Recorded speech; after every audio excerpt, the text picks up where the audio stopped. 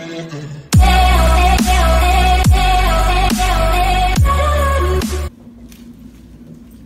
evening, my name is Nathaniel. I started going to Escondido Library when I was 20. After graduating from high school, I was struggling in my everyday life because I couldn't read that well. The future scares me.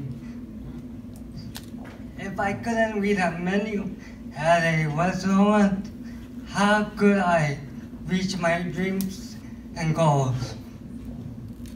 That Escondido literacy program was the answer.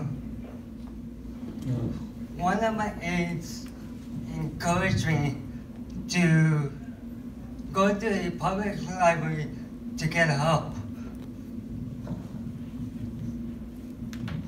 But the thing is, I was too embarrassed because I was just 14.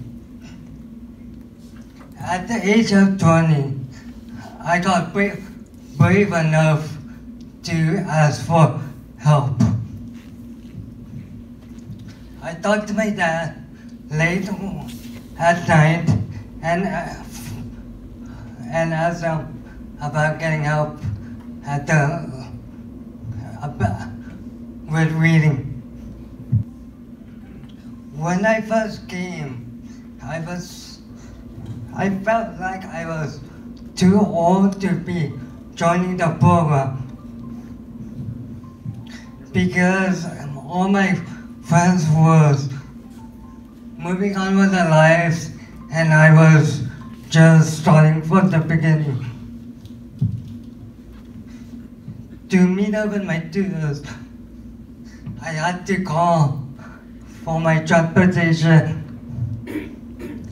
I was attending even if I was not feeling well, because I knew I was getting the help that I needed.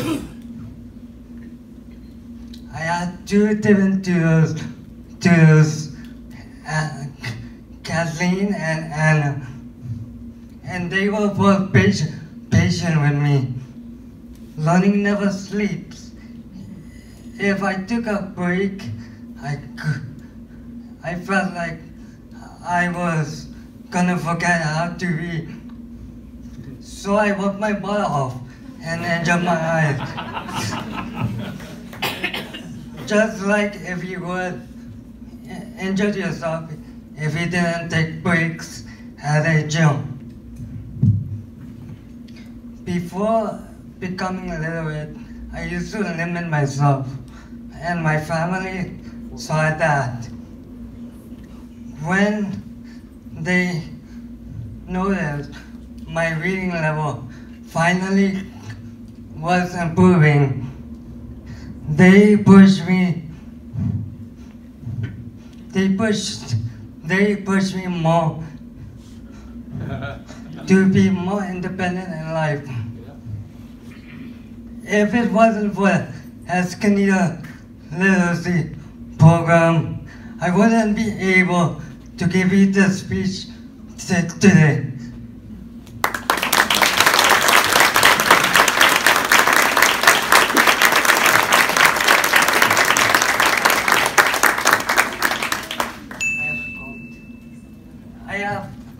I have a quote for you guys that I would like to read.